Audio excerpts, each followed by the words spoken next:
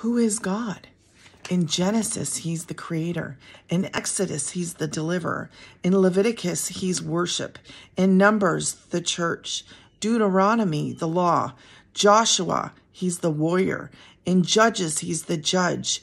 In Ruth, the kinsman redeemer. In 1 Samuel, giant killer.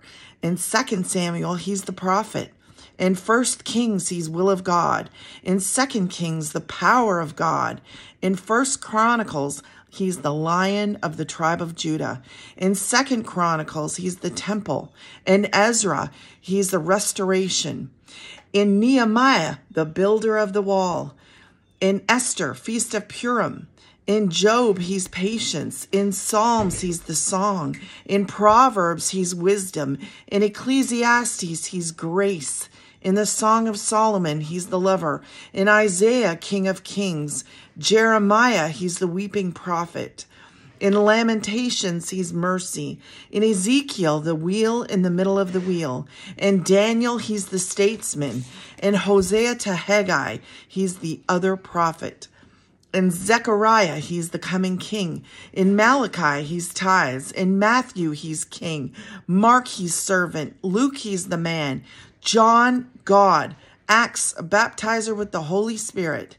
In Romans, he's justification. 1 Corinthians, the cross. 2 Corinthians, grace. Galatians, sanctification. In Ephesians, he's the gospel. In Philippians, he's the word of the Lord. In Colossians, he's grace. 1 Thessalonians, the rapture. 2 Thessalonians, second coming. In 1 and 2 Timothy, he's the church.